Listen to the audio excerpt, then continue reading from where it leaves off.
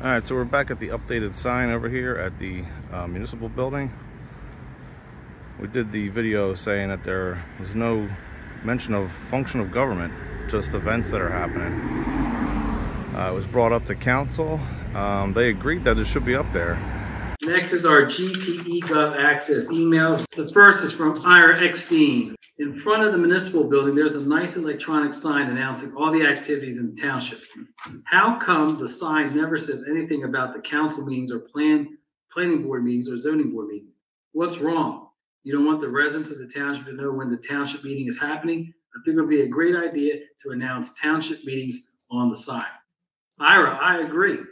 I'll ask the mayor's office if they can include that. Zoning, council, and planning, zoning, whatever we have. But let's look and see what the transparency they gave now with this.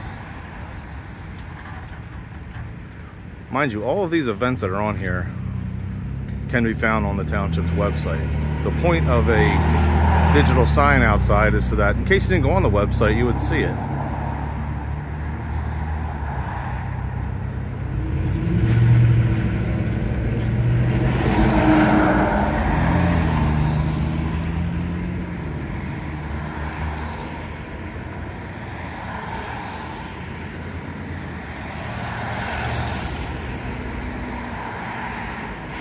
A leaf schedule I can understand. That's pretty extensive of what neighborhood goes where.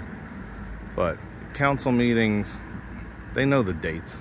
They update. Oh, look at this. Planning board and zoning board meeting. Visit the schedule online. You know the dates.